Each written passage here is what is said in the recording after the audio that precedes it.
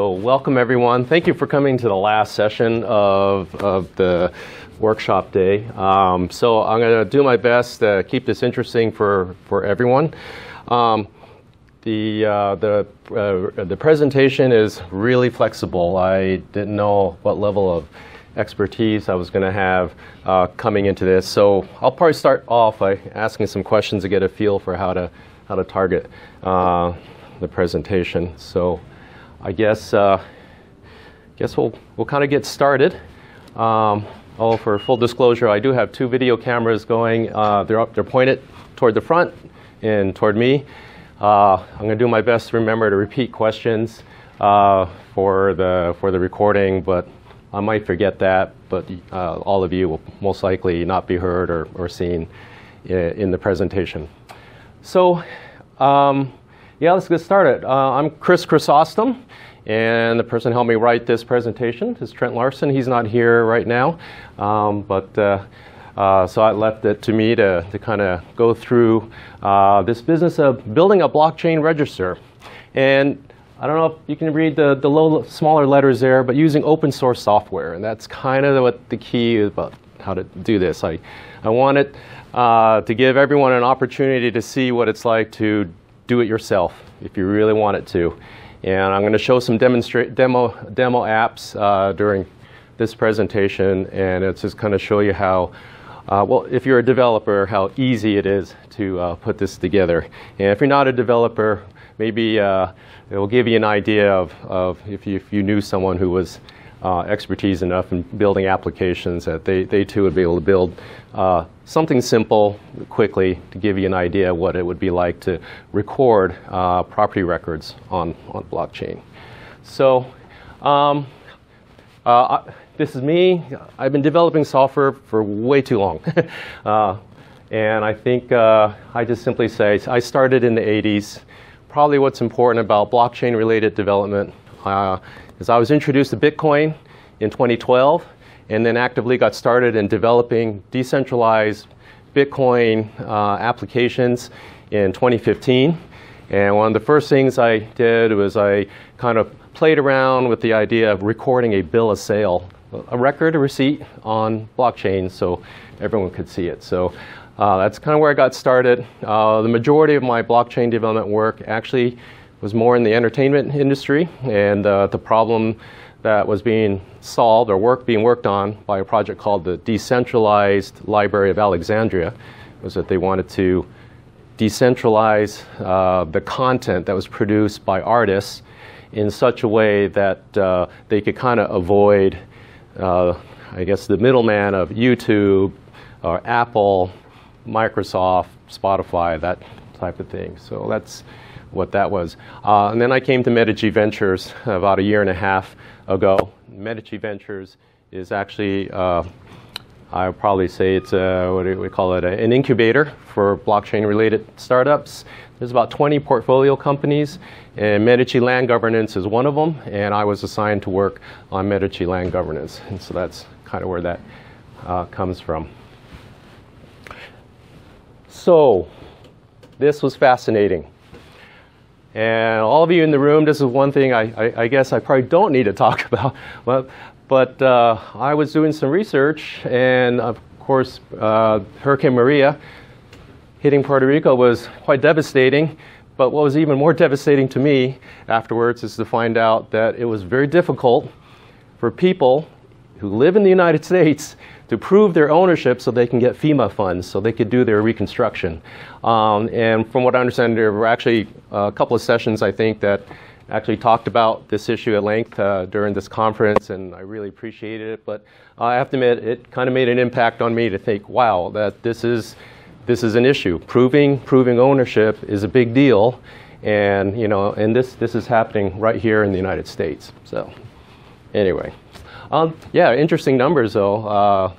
So 40% of applications were approved, 60% were denied, and again, the majority of those was simply there was no mechanism for proving ownership.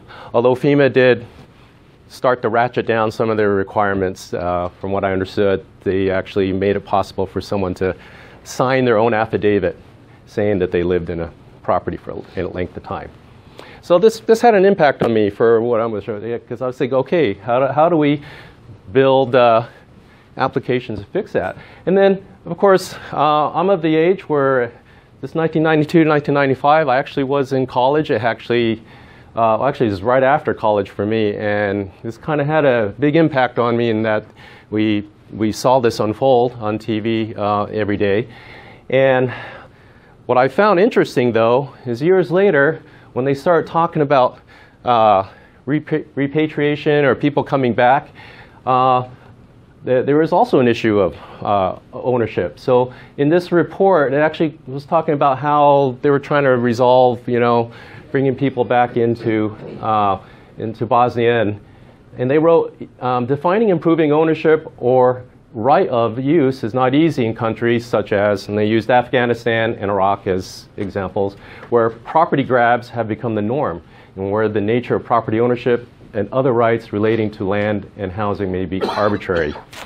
So I just, again, because I was a young man when all this was going on, this actually was something that kind of stuck with me for a long time. So when I saw this information, it started making me think again, wow, okay, being able to prove your property rights is a significant thing in the world.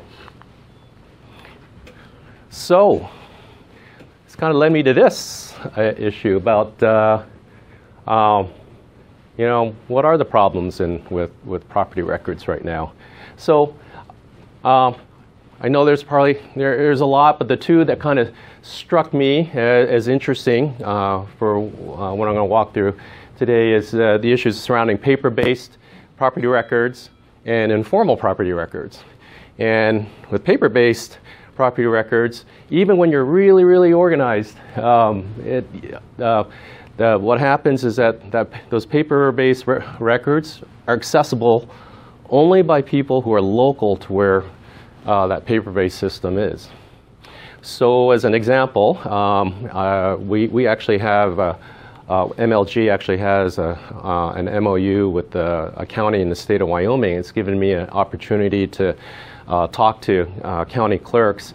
And I discovered that even the small ones that are actually still at 0% digitization, the mechanism for finding property records, ownership, the warranty deeds, mortgages, releases, and all that, some unlucky soul actually has to travel to the county and go into their office and go through their paper records to find things. So it's quite localized. And again, I'm talking about the United States here for something like that. So it's an issue. However, there are other problems too. I mean, there's data degradation. Interesting idea. Whenever calamity strikes that said office that I talked about, there is kind of a risk that the data, the information there could get ruined or disappear. It actually just could go away. And I talked a little bit about how paper-based records are kind of a bit inefficient. Again, in the case of the United States, about 3,300 county recorders. So there. Before digitization, there was 3,300 different ways or offices that one would have to travel to if they were going to try to do a nationwide search on property.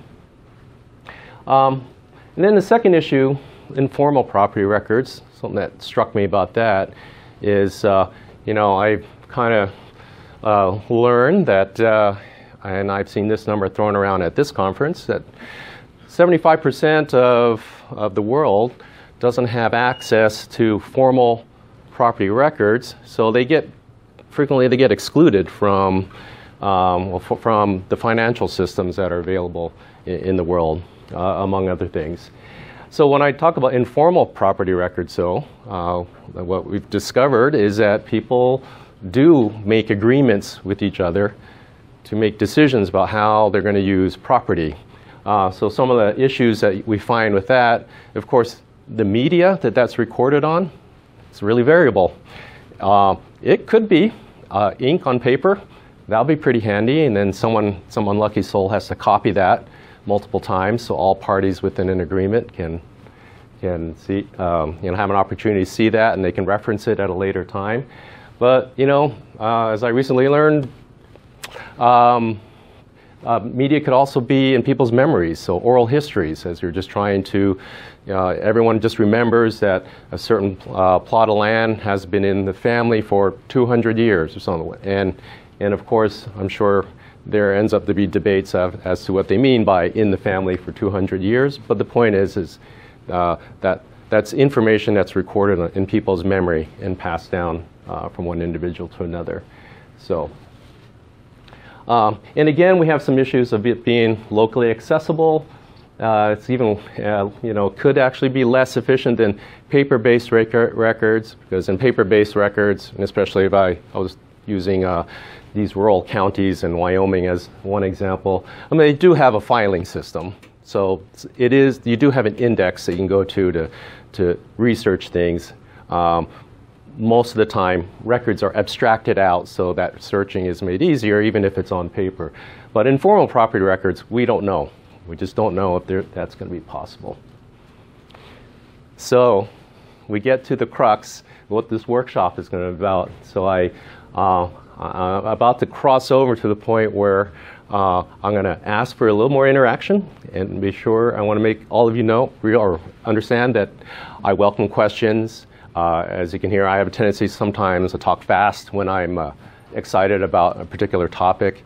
So feel free to wave your hands, slow me down, and ask a question, because I did intend this to be kind of a workshop. I actually did have some code available for people to look at if there were developers in the room, but I'm guessing that's I'm going to skip over some of that stuff and or talk about it in more generalized terms for everyone to look at. But again, I'm hoping that we can have more of a conversation going forward.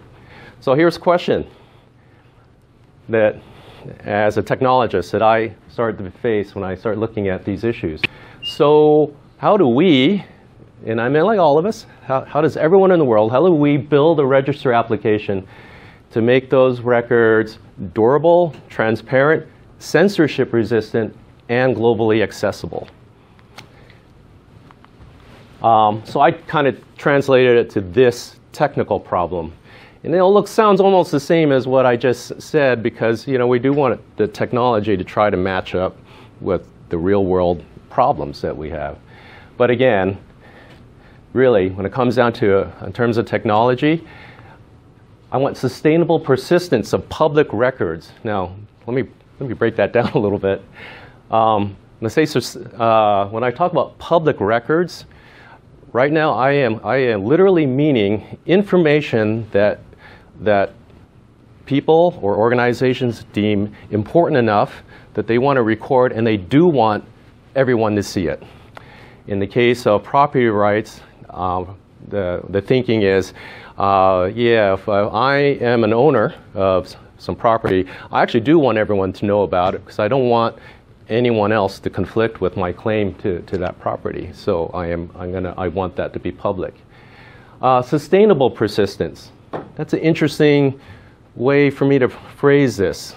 But what I mean by sustainable persistence, and I actually did hear this talked about here at this conference, is I want a system that will allow the data that I put into some sort of public space to stay there for, well, I would hope forever, but at least stay there in a way that it will continue to stay there. So when I mean sustainable, that means in the real world, when someone has to expend resources to run computers, to put your data on, if you have hard disks or even solid state drives, everything takes electricity, so someone has to pay an electricity bill.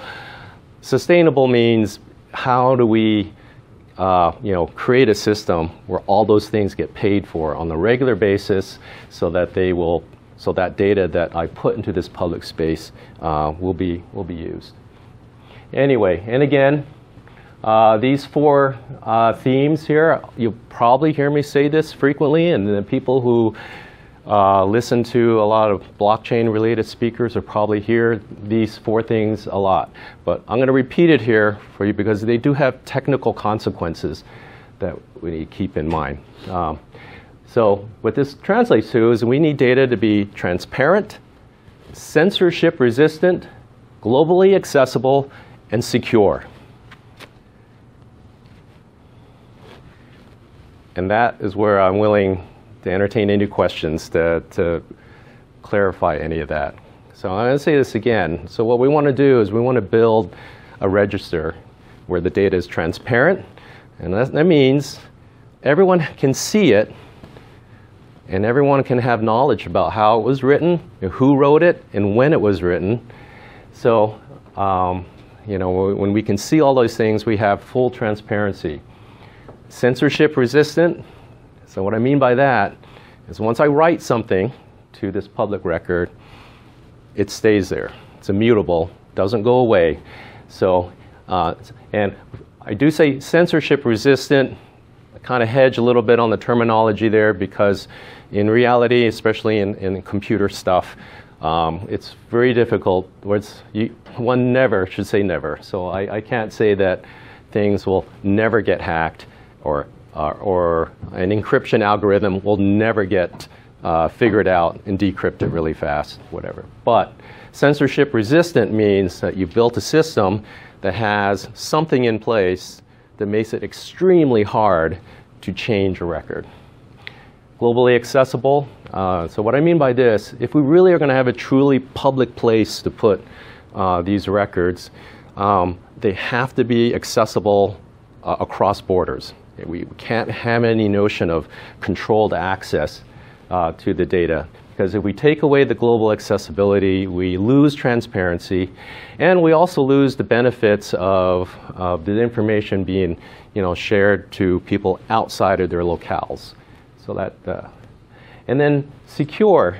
That one's going to be interesting because it probably does mean different things to different people. But in this context, what I'm trying to say is secure means when I put data into the system, that it's going to it's going to stay there. So when I expect something to be censorship resistant and I put data into this system, that I want it to remain that way despite continuing attacks, and actually despite continuing attacks from state actors. So that's what we mean by that. So some big problems to solve. This is a blockchain workshop. So almost of course, I'm going to advocate for using an open blockchain. And you've heard a lot of examples provided at this conference that actually talked about using a permission blockchain or consortium blockchain. So I'm actually not talking about those at this time for the demonstration that we're going to have here. I have strong reasons why an open blockchain is actually the preferred way to go. But the bottom line is it's a decentralized ledger that's spread out across a whole bunch of computers around the globe. And by decentralizing that ledger, and when I mean decentralized, I mean that the data is not really controlled by any one computer or any one organization or any one consortium of organizations. It just means there is no control about that. What is controlled, though, is that in order to participate in such a system, one has to follow certain rules, a protocol. And these rules, as you follow them, are going to give you that decentralized nature. So that's what enforces whether something is correct or not. This last point here on proof of existence, I'm going to pause to explain what I mean by this. This is the important characteristic of using an open blockchain as it relates to property rights or records in this case, is that we get this proof of existence with blockchains. And there's a lot of math, and a little bit later, as if people ask me to go into more detail, I certainly can talk more about the cryptography and all of the math behind it. But proof of existence, what I'm talking about here, in a mathematical way, we can prove who wrote a record, when that record was written, and what the contents were in that record. It's all very important. So that's what I mean by proof of existence. And the reason why we need that, this kind of goes back to what we were showing earlier with Puerto Rico. I didn't actually highlight this, but the story in that of the gentleman that had this picture in the center, his grandfather did a handshake agreement with the farmer and came to an agreement to build a house for his family. Now, 2 generations later, the grandson had this catastrophe hit, and he and his family have been living in that house for 3 generations, and they had this problem of proving their ownership, which prevented them from getting reconstruction funds to rebuild after Hurricane Maria. So proof of existence would have helped that out if the grandfather actually, even though it was an informal agreement, if there was something in writing that that could pass as you know, demonstrating that ownership was transferred, or at least permission to use that space was transferred to this man's grandfather, and there was something on there that proved that that document was genuine, we would have the proof of existence. So that's what, in broad terms, this is why this characteristic is so important. Can I ask questions? Yes, this is great. I'm just curious about the open blockchain thing, the rationale of, and I understand that it can be very powerful in a way, but the rationale of making it global accessible, if you could talk more on that, and why would you want to do that, and especially from the context of some of the experiments that Medici is involved in, whether it be Wyoming, as you mentioned, or a couple of other countries. Like, what has been your experience in taking such an approach with those counties, if you are? So yeah, that's a good question. So the question was, you know, what's the experiences for why one would want to make their property records globally accessible in the fashion that I'm describing here. On the money side of things, on the business side, the biggest reason for having that global access is that if I were a lender and I wanted to be able to use a property right as collateral for funds that I'm going to distribute to someone who has that property right. If I were an international lender, the whole idea is that even though the borders are far away, I would have access to be able to see for myself that those records are genuine, and we'll kind of jump over the issues of identity and all that. But if the record matches up with the individual I'm looking at, and I can see this while sitting in New York City, I have the ability to, you know, transfer funds and make a loan. Or the whole idea is to get capital into them. So that's oh, yeah, go ahead. Sorry. So mathematical formulation. Could you please explain?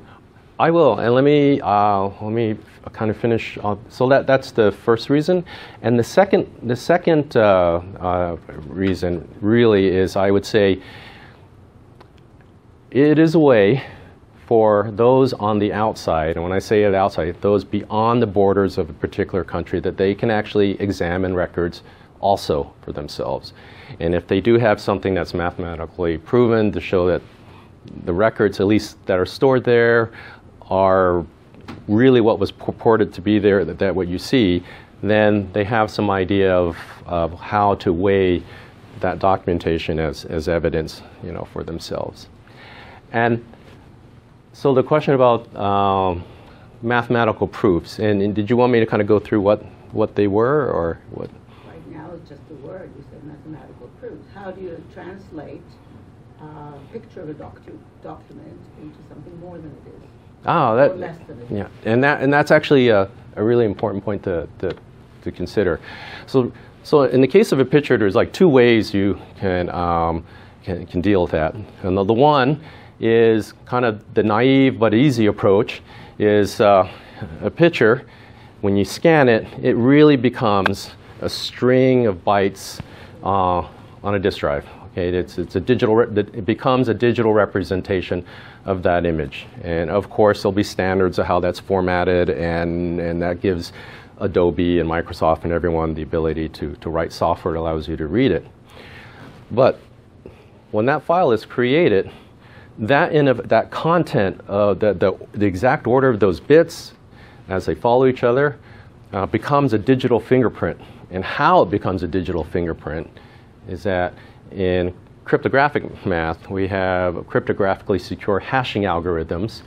And a hashing algorithm kind of has, they work this way. They essentially, they accept a number as an input, and they generate a number that looks like it's random. Like if you were just to look at it from the outside and you see output from this hashing algorithm over and over again, you're just going to, it will appear random. Like mathematically, it will appear random, meaning they'll have a nice even distribution across the set of numbers that it's able to produce. However, that hashing algorithm is what we call deterministic. And when we say deterministic, it means every time I put in one input for this picture, so I have a picture, like call it my cat picture. You know, the string of bytes that represents my cat, every time that gets put into this hashing algorithm, it will always produce the same number. Although on this end, it looks really random. Now, the mathematical proof isn't exactly what I just described. Is that if I have this hashed value, this number that looks random, and then I come along and I get something that purports to be the my cat picture that I just had, and I run it through that hashing algorithm again. Because that algorithm is deterministic, meaning same input should give me the same output, when I compare, what I do is I run that against the picture that I think is my cat picture. I run the hashing algorithm against it, and I take a look at the number that comes out at the other end, and I compare the two. I compare the one that's my proof, that is the proof, and the test against that proof is the thing I just generated. And that's how we get a mathematical proof in this sense. We take advantage of that. I think there was a question here. So, the whole idea of blockchain and basically the theme of cryptos, as far as I know, is to eradicate the third party. So how, and the whole process is peer-to-peer, right? So how do you see the roles of the registries in that regard? What are they going to do? Okay. So the question is, because blockchain technology, especially Bitcoin, and when people read the Satoshi Nakamoto white paper comes with it, it is a goal to disintermediate, at least in that use case, the banking system from payments, for sure. So that's an ideal of blockchain systems, and that's true here. So the question was, is this idea meant to, I think it's to displace official registries? Is that the idea? I'm going to offer yes and no. Yes, because what I'm going to show you, and then after this session, I won't do it like here. I do have a live demo. I can kind of demonstrate it. But if you build what I have here, you could register stuff on your own if you really want to. And it'll be on the blockchain, and it'll be visible. But remember what was one of the characteristics that I highlighted as what was important about proof of existence. One of it is proof of who wrote that record. So if Chris comes along, and I think one of my demonstrations that I have is, Chris is going to come along, and I'll just say, oh, I'll just pretend that I own the World Bank building that we're in, and I'm just going to give it to Bob. All right, and I can create a record to show that, but here's the kicker. The signature, the digital signature, which kind of uses that hashing algorithm method I talked about earlier, it's a little slightly different. It's in an form of encryption, but when I sign that record, everyone's going to know that I signed it. They may not know, let me qualify that a little bit. They may not know like specifically that I, Chris Chrysostom, wrote that record, but they're going to know that a person with this key, this public key, wrote that record. And if your own personal dictionary or directory of addresses, you look at that address and go, I don't know who that is, it won't have any meaning, right? So that record was registered, but it may have no meaning at all. So if I were writing an application and I saw something was written by some party that I have no idea who they are. And people probably are familiar with the idea of Bitcoin, that anyone can generate an address, collect funds, send funds from it, and you don't know who they are. However, over time, if you look at the patterns, there starts to become a way to discover who those people are. So the short answer, yes and no. Yes, as in you can go ahead and write things up, but maybe no, because in the case of Teton County, I've been talking about that, they get their own key, and we're going to publish it and make it available to everyone and let them know that this public key, when you see something written by this key, that is the Teton County clerk, and that's how you know.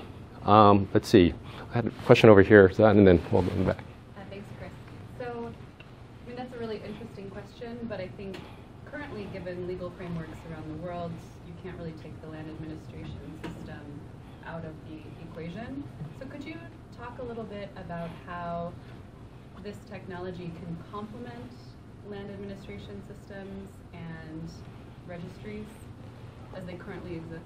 Yeah, and I think that's an excellent question. So some people probably have come in here to probably start picking my brain about what's going on in Teton County, because it's been advertised a lot that we've been putting their property records on blockchain. So what does that mean? So that's a good example.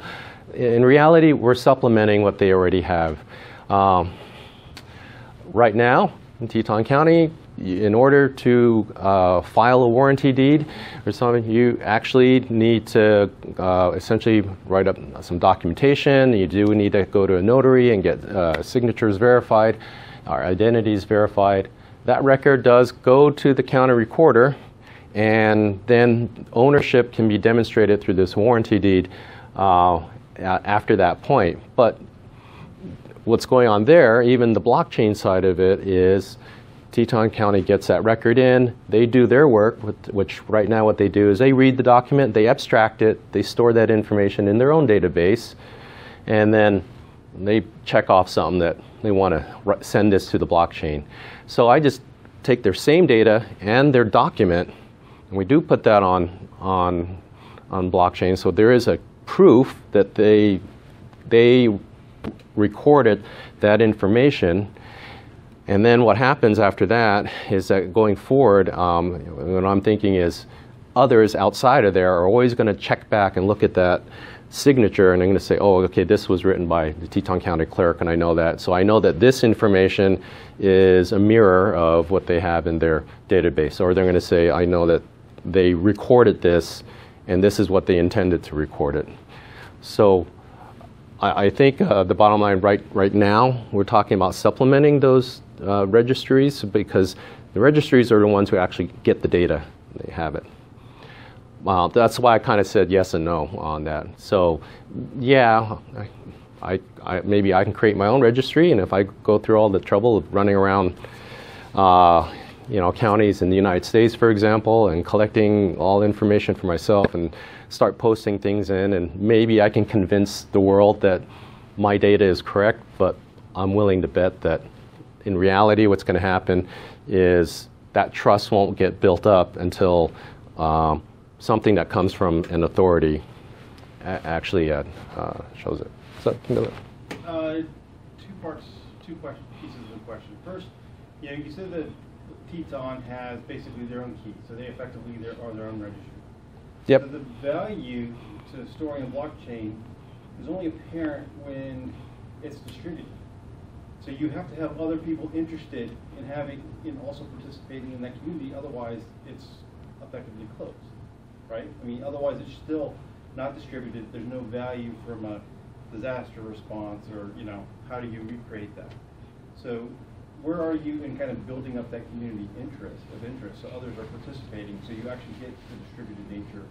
Okay, so that is definitely part of the non-technical side, what we're trying to do, and you actually have a very good point, that these records going in is that building that community that you suggested is part of building trust in those records. Now, you talk about who would want to participate, and we've already had title insurance companies come and approach us and say, we like this blockchain record idea because and what they want to see in the case of the United States, they would like to see this all implemented, all 3,300 counties, because they're getting tired of, even though a lot of it now is online and digital, apparently it's like it's like a different interface, it's a different way of accessing the same type of information over and over again, 3,300 different times for the United States. So I guess what I'm trying to say is the community in the beginning are probably those who are going to be vested into accessing this data on a global way, or cut across boundaries. To answer your question about proving it later on, I'm imagining how the system will evolve is that over time, when someone has the certain documents or the data that represents a warranty deed, for example, we will be able to build some tools that actually will allow you to input that data on one hand, run those hashing algorithms that I mentioned earlier, and compare the proof, what's on the blockchain and what's and what we have there. So, and I'm going to take 2 more questions and we'll drive on. So, go. Thank you very much for the presentation. It's very interesting. Just if I can just fast forward a little bit, and maybe I'm preempting something. So everyone's happy with the owner, and you've got, say, a bank or finance institution involved, and something goes wrong. Maybe it's a consumer protection issue, and it's an asset-backed security. I get that, so some money can go back, but you need to go to court for some reason, and someone's here, and the say the bank or the finance institutions on the other side of the world. What do you do? What's the so the question, I think in the nutshell is, when a dispute occurs, how can this data be useful in that situation, especially if we're talking about jurisdictions that I think are spread out. Where do you going to be? Okay. Well, I'm a technologist, so I might. This will sound like I'm avoiding the question, but it's really not. It's also part and parcel with the idea here. I'm going to propose that when I'm talking about here having these records on blockchain with the mathematical proofs, and let's say that trust does get built up in it enough that people understand that, okay, when there's a mathematical proof that this record is the way at least Teton County clerk said it was 10 years ago. In the case of a dispute, what I'm hoping is that that becomes strong evidence that someone can bring to a dispute. And then in terms of the adjudication that you're talking about, that one I feel like is outside of the scope of the blockchain and the technology. So what I would hope for, and in the answer that maybe many haven't hoping, I would say, is that there's some smart contract out there that's going to figure that all out. And actually, I'm not saying that. I'm feeling that's where people need to be involved. And what I'm proposing is really just having a stronger set of evidence of what actually happened sometime in the past. So in the case of a dispute, and in the case of, let's say, the dispute is 2 claims, maybe there are 2 warranty deeds that actually encompass the same plot of land. What I'm hoping is that one other thing that we can do with blockchain, remember I said earlier, we know who wrote the record. And now, if it turns out that Sherry Daigle of Teton County, the Teton County clerk, recorded 2 warranty deeds for the same property, but with 2 different sets of grantor-grantees, I'm going to argue that that's going to be an issue that Teton County has to deal with and resolving that conflict. So the 2 records will be there on blockchain. We'll see them. But what I'm hoping that would be that there will be a judge that will make a judgment and probably do an official ruling. And that ruling, too, and as it turns out, Teton County, they put all of their judgments into their register too. But one would see that. So I would see warranty deed A, warranty deed B, maybe some sort of filing of a complaint of the conflict. And I sure hope that there's going to be a record with a ruling from a judge saying, okay, I've made a decision. Warranty A isn't valid, but warranty D is. So it becomes evidence, and that's what I'm going for. Actually, I have one more question. I want the... Yeah, my questions are based on the follow-up that were before. So when you say open, the decentralized, the open public blockchain, Mm-hmm. are you going to use the existing public Ethereum or Bitcoin or something similar like that? Or are you proposing something your own? Well, And, go ahead. And the other was, the other question on the follow-up, the existing land systems. You said you kind of do integration and do that. But then, did you run into any data governance, privacy issues, and how were you able to handle them? Yeah, two really good questions. So the first one is which is the chain that we're using, essentially. So in what I'm going to show here, we're using Flow blockchain, and actually what we're doing in Teton County right now is also using the Flow blockchain. It is a source code derivative of Bitcoin. It's very similar, and when we move on to the next slides, I'm going to kind of show where it's a little bit different, that allows us to handle land records more nicely. So that's the fast answer for that. And actually, remind me again of your second question. When you said you're working with the existing system. Privacy. Yeah, privacy. Yeah, so that's it. Right now, in the United States, it's common that county records like what we're working with in Teton County, they're fully public, as in they don't mind it being out there and seen, because that's the way it is. So I actually do have data there. I think in Europe will be considered private, because I'm kind of alluded to it before. They have like a warranty deed to describe, location and ownership, and there's always a grantor and grantee, and that typically is a name. You'll see first name, surname, or name of a company or something like that in those fields, and that's in the clear. So they're not worrying about it. However, they do have a request that we have the ability to blacklist records, and what they mean by that is it's okay if it's on the chain, but when I say I want something blacklisted, I want your software to not display or render those records. And so as an example that was given to us, I don't know how widely known this is, but we do have a former vice president who actually has property in Teton County, Wyoming. And his family did ask that their records not be displayed, but what the county clerk there said, however, this is public information. If someone comes into my office and asks explicitly for this record, I have to give it to them, because by law, this is public. But she's willing to put up a barrier and make things just more difficult. So we have done something similar. The software I'm going to show actually has built in with a blacklisting function. I'm not going to be able to demonstrate it here in what we have, but the open source software actually has a blacklisting functionality where even if a record is on the blockchain, we can stop its display actually before it reaches the application level. I'll probably talk about that.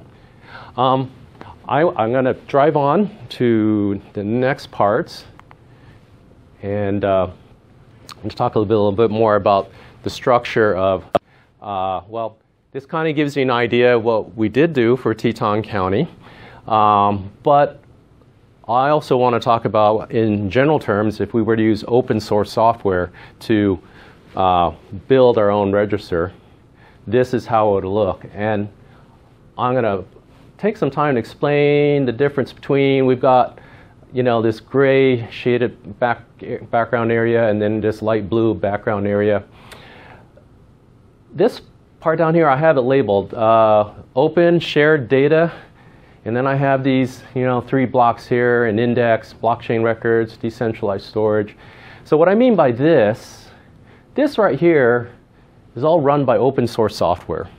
So the blockchain records. Earlier I mentioned that we're using Flow blockchain, so this is their logo. But we also need to have a way to store large files in this overall system. These large files, right now, for Teton County, they're scanned documents, PDF files. However, you know, once it's digital, we can do, you know, any type of media if you want, audio, video, and things that come in the future. So we're using a decentralized network that's called IPFS, and the initials stand for Interplanetary File System. We'll talk about that a little bit more later.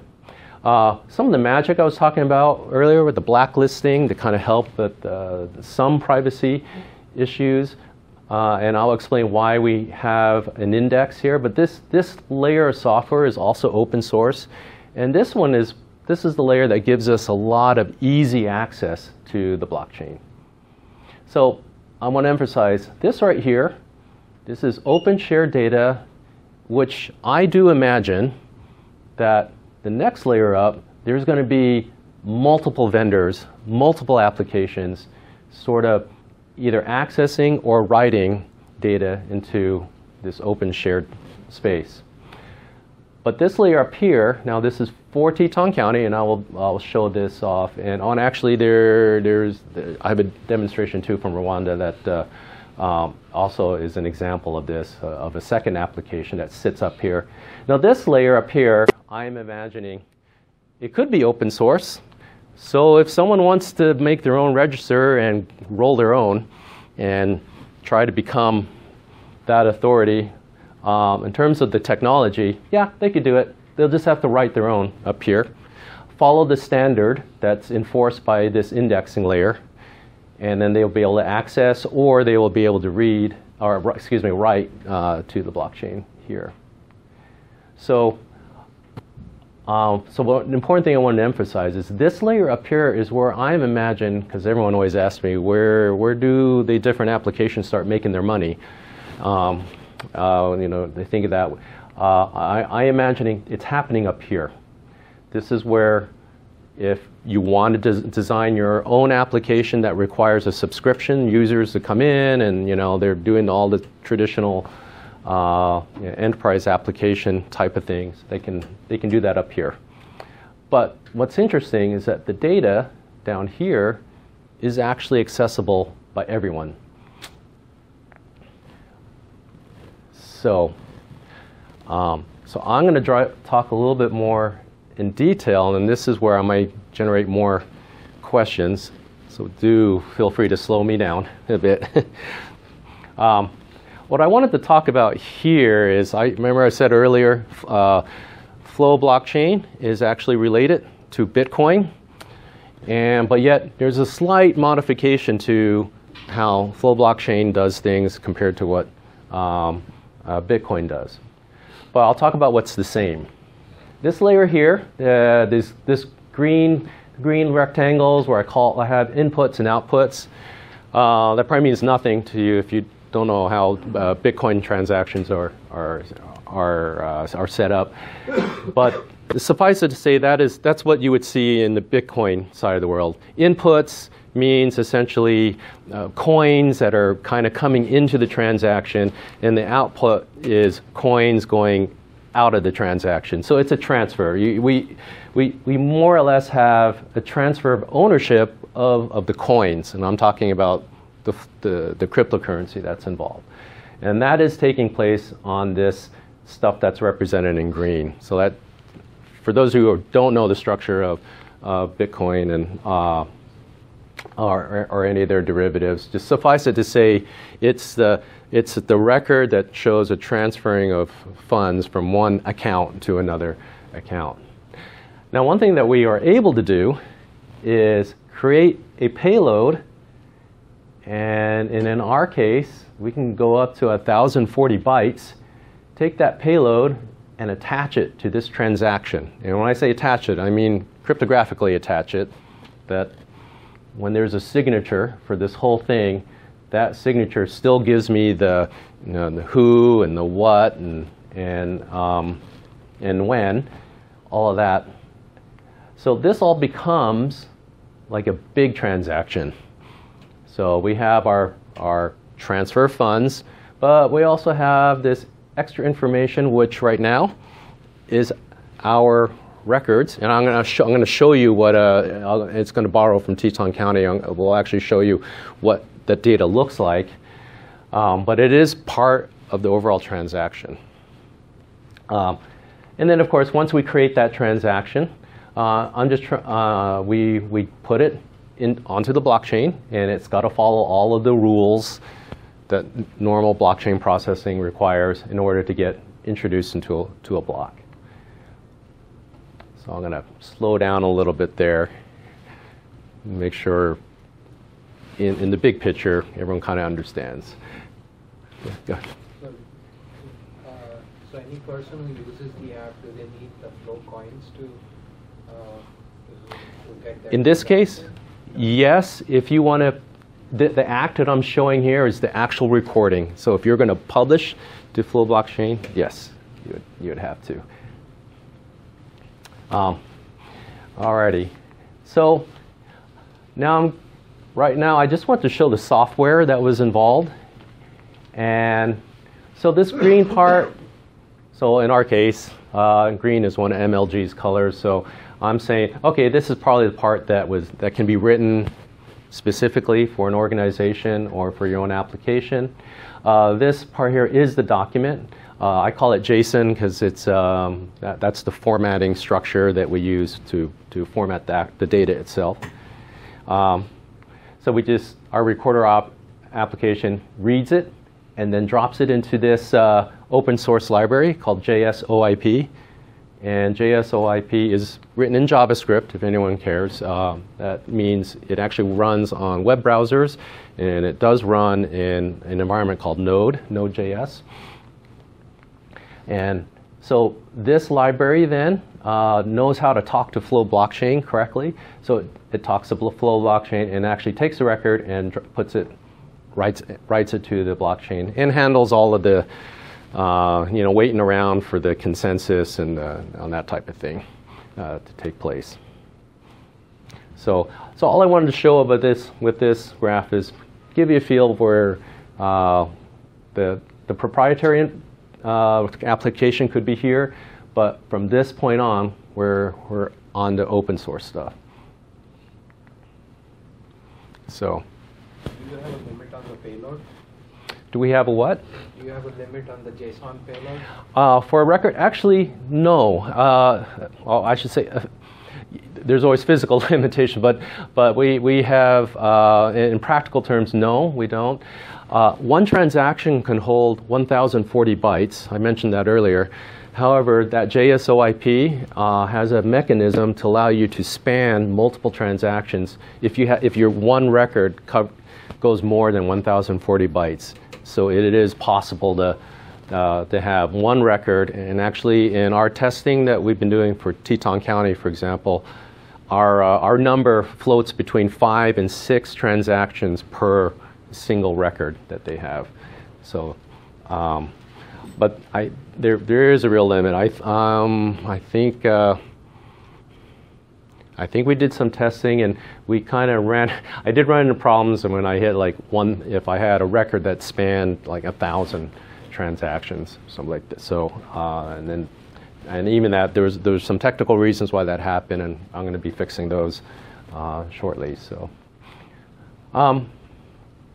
so on our level, I did want to talk about how the open source software actually works, and I'll walk through a little bit of how the pieces work so you can kind of get an idea. So this one is showing searching and retrieving the data. So records now, let's say they're on the blockchain. They're there. Anyone who's worked with blockchain are probably going to say, wow, you mean, do you search for things starting at the beginning of the blockchain and going all the way to the end? And if I did that, that would be a very slow search. So I will admit that. Starting at the beginning at block 1 and going down to, in the case of Flow blockchain, they're at 3,300,000 right now. That's going to take a long time. So this middle layer that I called the index or the indexer, open index protocol, this actually has software that does that reading the blockchain for me, but it builds an index on another piece of open source software called Elasticsearch. And this index does become a database that can be used to search against and retrieve records very quickly. So again, the search and view application, this would be the part that MLG would build, or you would build, or someone else would build. But this part would be the open source software they would interact with. And to locate a record, they just have to pass some search parameters into this indexer, and they get the record back. So, all right. OK. I'm assuming this is optional, so I will skip over this, which means I can take a question. Yeah, I walked in a few minutes late, so that you may have addressed this already. But we're working. My organization is working in a lot of places where there are a lot of illegitimate titles. And when we talk about blockchain, our concern is that those who got their titles illegitimately, once in the blockchain, then they're forever. And there's also concern, and I don't know if it's legitimate. That's why I'm asking the question. There's also concern that it also might further existing power dynamics in the community, where those who got their titles legitimately, once they go to the blockchain, when they can't be taken out, and that power becomes, stabilized. So, is there anything in here that keeps that from happening? So, if I were to repeat the question, I think what I'm hearing is how would one handle, or how does this model handle illegitimate titles getting recorded into the system immutably on a blockchain, and what is there any mechanism to deal with that? And then also, I think you're saying, how does that play out in a society, I guess, where someone may get an illegitimate title onto the system, but then they suddenly got that power and they get to exercise it. Is that? Yeah, that's correct. Just to sort of add on to that, we work in a lot of communities where you've got people who have multi-generational wealth, and over time they've collected a lot of I see. And maybe not legitimately. And so, whereas others are saying, no, that was stolen from my grandfather, and they might wave a paper around, the concern is that once it goes into the system, then it becomes immutable. It can't be changed. And then on that sort of, this would be my personal approach for building a register. So what we're doing for Teton County would not be like that. If someone had that kind of complaint, what probably would get recorded is the complaint that actually would go to the Teton County clerk, and then a judgment. So it would get adjudicated. They'd have their trial, and then a judge would make a judgment. But that judgment would get recorded. So in the case of that example, the conflicting stuff will be in there, but then the adjudication records will end up into this register too on blockchain. So when you're reading the blockchain, if you're doing the indexer and you have your search parameters, okay, what I am envisioning, you're going to find all of those records. Now, but that's not quite exactly what you were saying. So what you're suggesting is kind of fascinating to me, and actually something that this is where I would purport that it would be cool if one had their own way of registering their own stuff. So let's say you know that something was acquired illegitimately, and you want to raise a dispute about that, record it.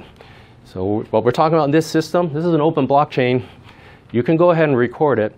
But I think what is going to be key here to remember is that we're going to know who recorded it. Again, not exactly the name or something, but because we're going to have this address that we'll have a record where a signature can only be generated by an individual who holds the private key to that signature. We kind of know who did it and who wrote that record. And I would submit in your cases, maybe it would be interesting if there was a solution or a system that allowed for people to say, hey, you know what, I have this bit of evidence to show that person A stole this property from my family 100 years ago, and I can prove it, and maybe they put their records in. Sure, it's going to be signed by them, but I'm hoping what that would mean is that if there is an external authority that could adjudicate that they would have that as evidence. So. I have two questions. Sorry. No, it's all right. First thing, are there any fees for the transaction? Well, the reason why I'm asking is because we're pretty much making the same thing. We're hashing the extracts from the public register. We're using the Bitcoin blockchain, so for each transaction. Flow blockchain would definitely be less expensive in US dollars for it to do that. Yes, there is a transaction fee. Okay, and the second one is, can you unwind the transaction? Going back to the illegitimate titles or whatever, meaning, as far as I know, there can be a consensus between peers, and if they decide they can unwind a certain transaction, and what will that mean in regard to the registration records? So the second question, can we unwind transactions? So on the protocol level, no. Once we get things confirmed onto the blockchain, that transaction is locked in there. However, what one can do is exactly what I just described about how Teton County would handle a dispute of like 2 warranty deeds connecting to the same location or same plat. That some way, shape, or form, they will have to record adjusting transactions, if you were, or records that will override what was there previously. So the way I liken it is I used to do a lot of bookkeeping for a nonprofit organization, and at the end of the month I actually had this date where I told everyone once I do my reconciliation for all of the accounts, I'm done. I've closed the books. I am not going to make changes even if there's a mistake.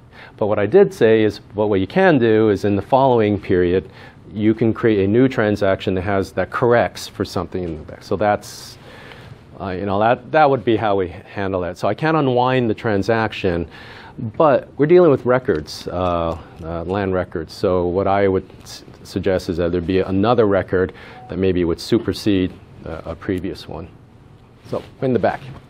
Sort of follow up that, since I guess Bitcoin is sort of the main chain, the biggest one, how do you ensure that Flowcoin sort of keeps running? If the price tanks to zero, no one's going to mine it. If you start mining it, it's more decentralized, and if you try to pump it, you get investigated by the SEC. No, that's actually a good point, and to be honest, that's a danger that these all the applications, depending on it, have to deal with. However, I would say, but I would also say that any business actually has to grapple with that issue of incentives, and how do I keep the development of my product going, sustained, while I need to be continuously selling. In the case of Flow blockchain and also the open source layer software, this open index protocol, part of its protocol is, now this is optional right now, but when one publishes or writes records to the blockchain, the protocol allows for the one doing the publishing to add a substantially larger transaction fee to be used as kind of a publisher fee. So like if MLG, if I wanted to, if I say, oh, I'm going to charge a 1 cent, or let's make it even cheaper, we can do 10 records per penny publishing fee. I would take that amount of flow and add that as a transaction fee to that publishing process. And then of course what I'm hoping this will equate to is over time, as we start getting velocity of transactions occurring because more and more records are getting put into the system, then we will start creating that incentive for Flow blockchain to get mined even more. So that's the short answer, is that we want to build in an incentive for the miners to keep it going, and sustainability is an important part of that. I just wanted to ask, we heard the other day about the system in Dubai, that it's operational. Mm-hmm. How does your system compare to theirs? And, well, is it the same thing? It is not the same thing. I would say, in terms of what they do, they definitely are further along than what we're doing, because we're actually doing something slightly different.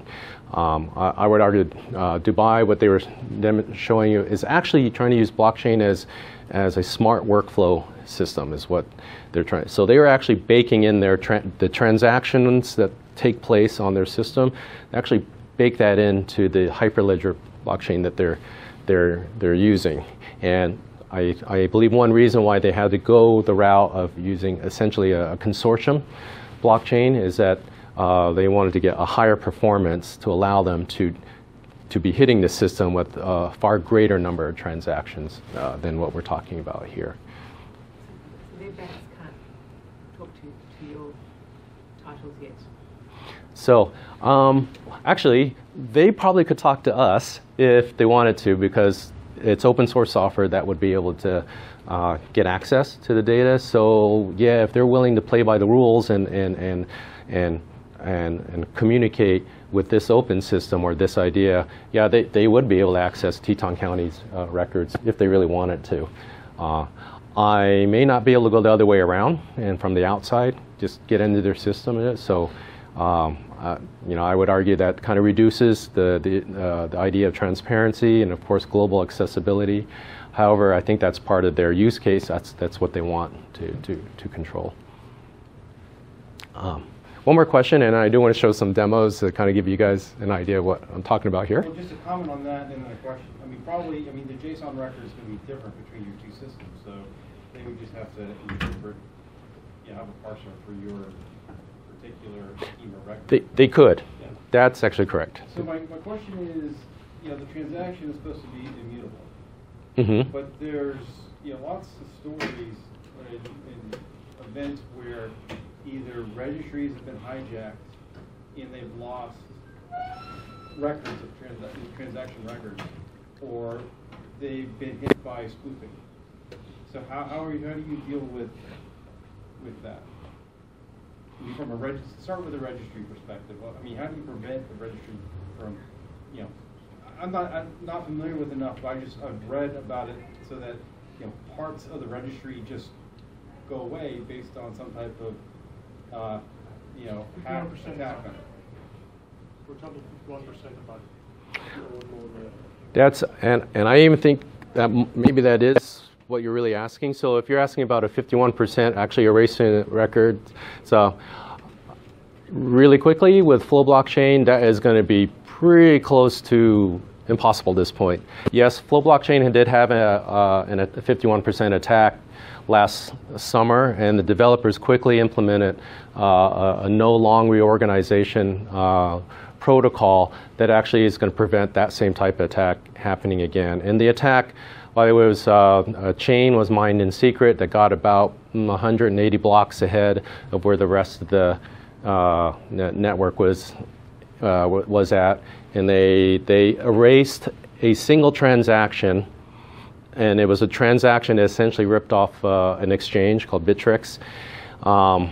They used their hashing power to put in place this other chain that did not have that transaction. That transaction disappeared, but it wasn't so far back that it impacted any of the records that were stored safely in flow data. This is what kind of happens on that, is that as more blocks get mined and get added onto the blockchain, the records that were stored in the past, and I'm actually only saying within a few days, the amount of work required to go backward and delete that data, it becomes extremely large, even if you're paying for renting hashing power in the example that you gave there, the 51% attack. And now with this new protocol change that Flow Blockchain has implemented, they actually will restrict if someone tries to drop a new chain that's 100 blocks ahead of where the previous one is, or with more work against it, the protocol is going to reject that. So it's only, they only have that 100 blocks. And in the case of Flow Blockchain, one block occurs every 40 seconds. And so, you know, they only have up to those 100 blocks to be able to mess around with the data. Typically, when a record gets dropped into Flow Blockchain, it's dropped in there, and when you need it, it's greater than just a few days later. So by the time you're talking a record being in place for a week or for a month, the amount of work that would have to be expended would be too prohibitive to write that out. Did that answer your question, though, about what? Okay, go one more there. And going back to the idea of land disputes, how does the system handle disputes that normally don't go to court? So say a clerk in Canada illegitimately registers land in Minnesota, and a clerk in Minnesota legitimately registers land in Minnesota. In a normal land registry system, no one would even know that happened, and no one would really care. It would probably get removed from the Canadian system after it's noticed, but it would never really go to court. And you would have those complaints and then judge ruling records on the blockchain. But if I am naively looking at the blockchain looking for records, I just see one clerk registered land in Minnesota, another clerk registered land in Minnesota, and they're in conflict. I wouldn't know any more of that because that's not something that would normally go to court. okay, so so right now our system and the applications we built don't handle that explicitly, but what I would build into, and and you know, maybe I'm going to kill two birds with one. I'm going to run this is a side-by-side comparison with Teton County on the right-hand side and the application that MLG developed on the left. I'll just kind of let you watch it while I try to answer this question at the same time. I would build a system that actually would pay attention to the signature of who wrote that. And a whole bunch over time, I was talking about how we expect that the layer that's going to be making money for businesses is that application layer that does the search and the presentation and showing the record. But some other things they could do is also do things like validate data, as you're suggesting, or run some sort of analysis to kind of make judgments to what make judgments as to what is, you know, proper for Teton County. So I would probably say in this application, things that were written by a key that I didn't recognize, I would probably just ignore it, is what would happen. So that actually can happen. Now, getting to some of the details of the data and the records, one thing that we do put in a namespace. And this namespace just becomes like a way for us to uniquely identify what set of data we're talking about. So in the example I have with Wyoming, so today we have something for Teton County, a namespace for that, but Cook County later on may want to add on.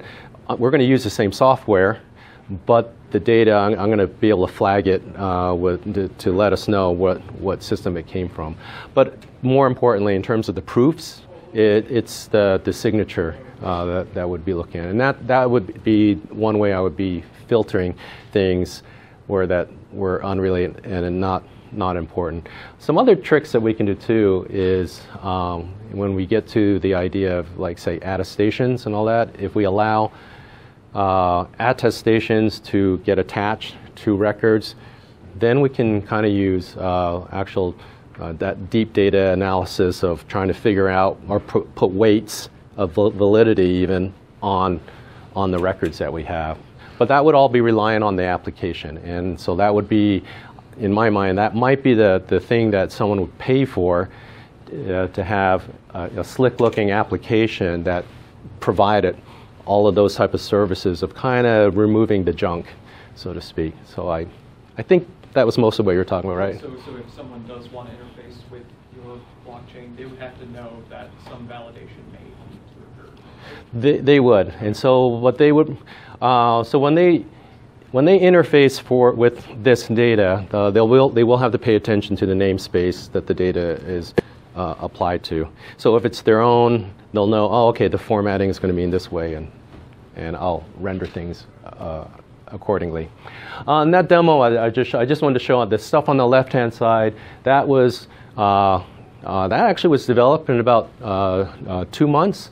We actually loaded 180,000 records from Teton County onto a testnet blockchain, and so that we could kind of test out and see how that works. But the development work was really quick, and it did come about because we were using open source software to make that possible.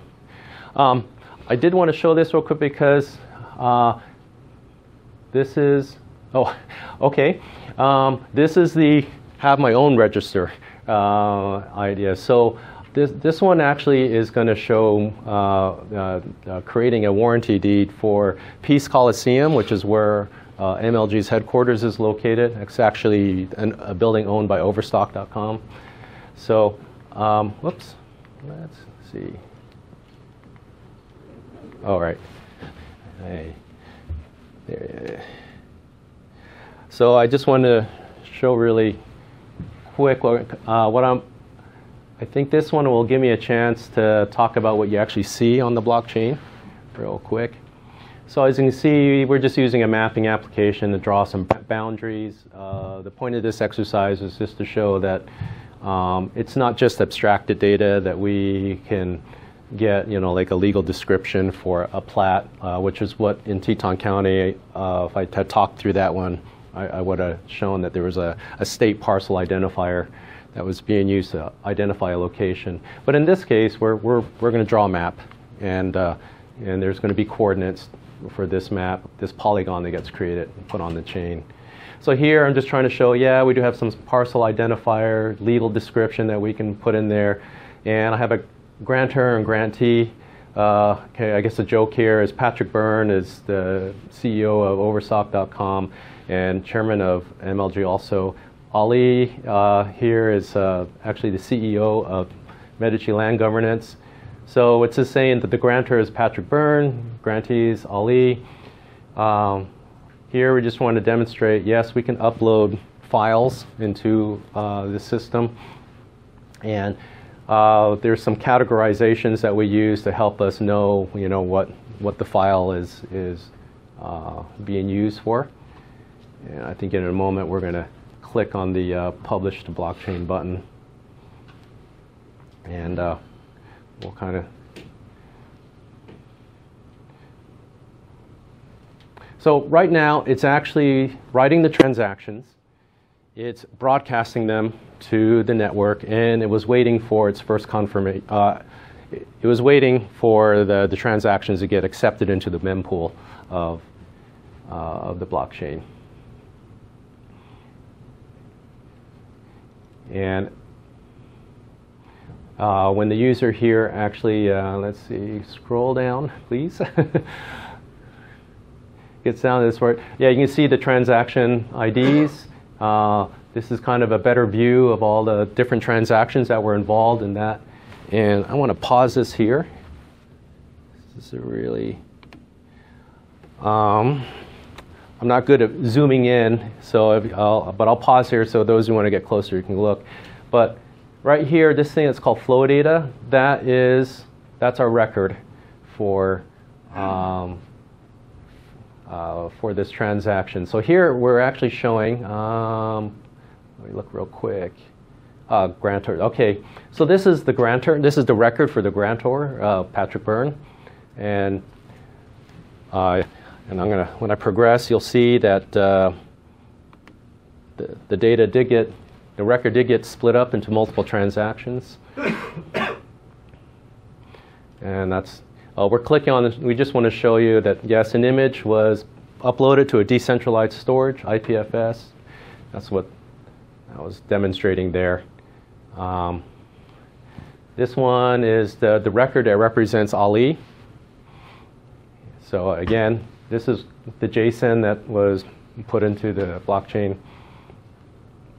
And the thing that's interesting, every time you saw that application that was called FlowSite, FlowSite is developed externally from MLG. This is, again, open source software. It's viewing the testnet blockchain in this case. And so that data, is public and accessible externally from us. So we didn't have anything to do with that software. So the whole idea is if I were to audit anything, I have the means to, on my own, access this data.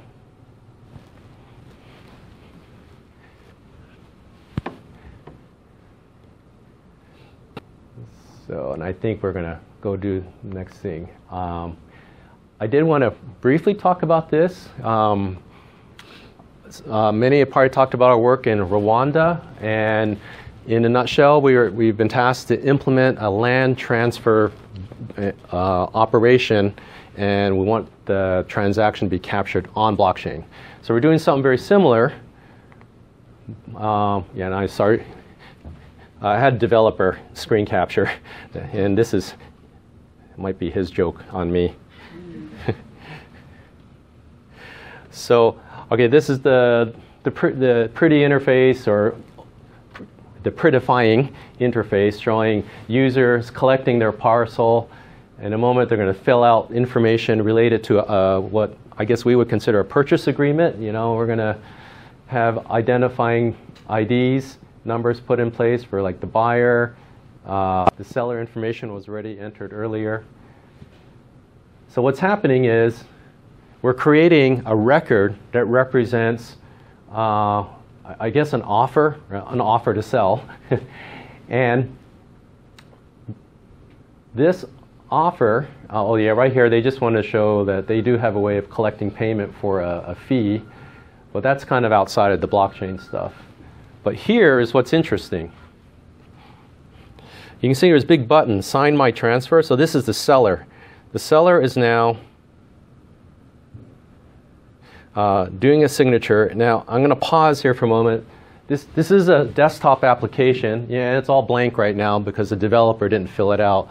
But what's interesting about this is he's using a private key that was generated on his desktop system, and it's using the Rwanda PKI. So they essentially generated the private key themselves, but they are required to register their public key certificate, and so that there's identity is associated to that. So this means anything signed by this desktop application, we know who signed it.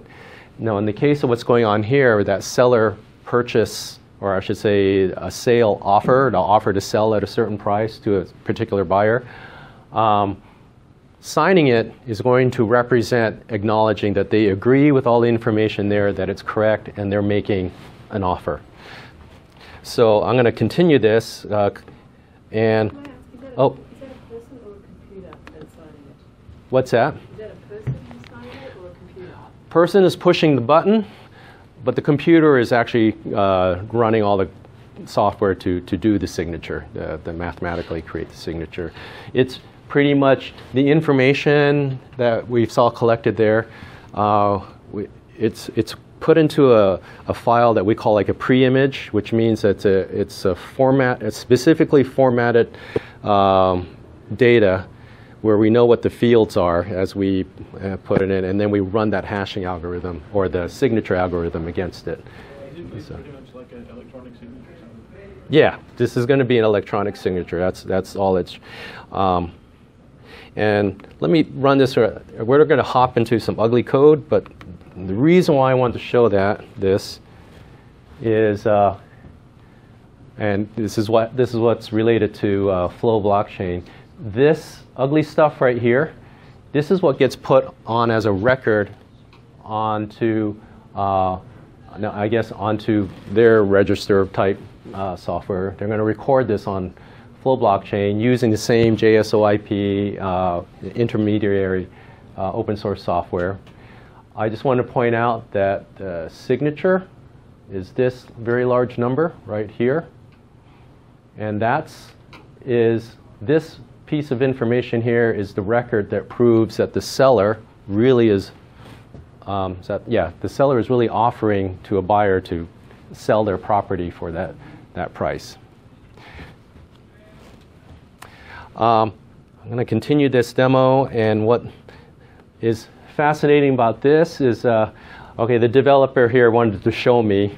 He's copying the transaction ID. He's going to open it up in the Flow site Explorer just to show. But what we're going to hop to in a moment is we're going to get a view as to what the buyer is going to get. The buyer is going to receive an email address or email at his email address, and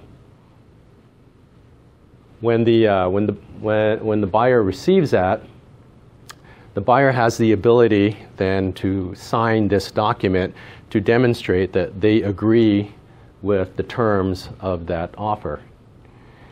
And right now the dev is just trying to show me, yeah, here's the record, this is what it looks like on the blockchain, formatted to look a little more nicely, but it's still JSON. As you can see, there's the signature. That's definitely the biggest part.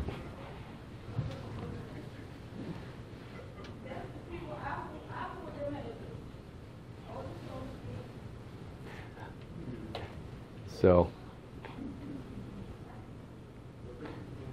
I'll let this run, but we are down to the last 5 minutes, so I'll probably entertain other questions. You can kind of watch how this plays out and think of anything you want to ask me. So there's one question in the back.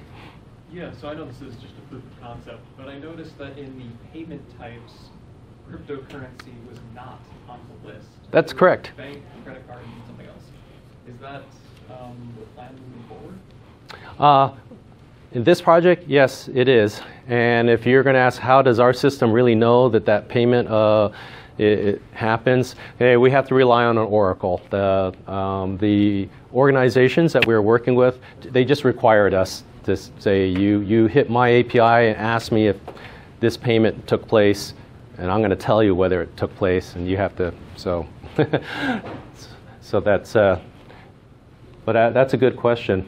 I'd love to introduce that idea. So maybe next go around I'll bring it up. I'll say it came up at the conference. Well, okay. So this is just kind of showing the rest of it. I do want to very quickly. All right. Actually, I'm going to skip over that. I do have some other parts of this presentation, but what I really wanted to leave all of you with, I do on my file that's uploaded into the conferencing, I do have a bunch of resources. Additional questions, feel free to contact me at my email address, Twitter, Telegram. If you want my WhatsApp phone number, send me an email. I'm happy to chat with people, WhatsApp or whatever. Presentation is on the website. It's on the conference one. You may not have, it's a little bit stripped down. I think some of the video that's here is not available on that version, but this page definitely is. And if you want to get a recording of this, I've been recording this session, you're welcome to send me an email and I will be sure to get a link to you. MLG now has a YouTube channel, so I'm allowed to say that, right? So we have a YouTube channel, so I have a feeling this presentation is going to end up there too. So anything else? I have a question. Quick question. So in the beginning you mentioned about one of the rationale of going open public blockchains is that how can you make these assets liquid for the people who are holding them, right? In a way, it's providing access to capital, which was locked down because of not having a proven sort of way to say that this capital or land belongs to me, whatever the property is. Mm-hmm. And I'm talking more specifically in the developing country context. That are you also thinking about like tokenizing those land rights? And that is something. You know what? Hit me up privately. Okay. This slide here, I wanted to talk about the future, and yeah, I actually have. We have an idea for the tokenization part. Really fast. Unfortunately, tokenization requires this side of things. These records have to be trusted. They have to have meaning. Tokenization.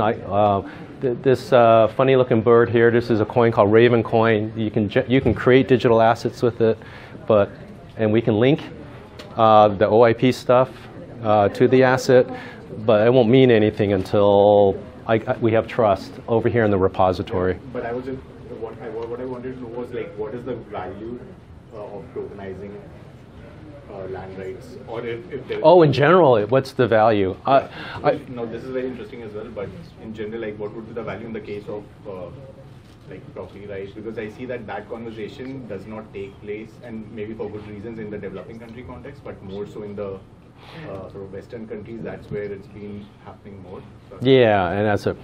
In the developing country, I really fast. I think it can be a way to bring in more capital from like more sources. So when you can fractionalize ownership, that starts to play out. Also, there's all kinds of different rights, not just ownership involved. So people frequently talk about like mineral rights. So it may be possible that someone who has control over a mineral right, that they might be able to rent it out to some other party, and a digital token to do that would make it possible for a online digital marketplace to do that. But again, I feel like that's going to be meaningless until the backing evidence to that token actually has some meat. So one more minute. How can we follow you when you get to the tokenization? How do we keep following you? Other than, I don't want to pester you too much, Chris. But how do I follow sort of what you're doing, progress, MLG's progress? Oh, well, you follow my Twitter account, and I'll let's see. Like I said, YouTube has a channel for MLG, and actually, oddly, pay attention to Overstock.com's press releases. That is probably the most reliable way to find out our announcements for public things. But if you were to follow me on Twitter, you're gonna hear periodically, some little things that are happening along the way. And I may ask our company to maybe do their own Twitter channel or something. Are you using tokenism as a positive term or in a critical way? What about the downsides? Here, I'm actually trying to be neutral about it. Overall, I think it will be positive, but in the future. So mostly positive is what I think when we get to that. If we get to that point, that means that the records that we have in the repository, that they are trusted, that there's some critical mass of authorities and individuals even who believe it, to believe what's there, that the repository, that the records have grown in enough durability that people want to use it and want to trust it. And then tokenization, I think, will overall be positive, but yeah, I'm sure it's going to have some negative consequences too that we need to watch.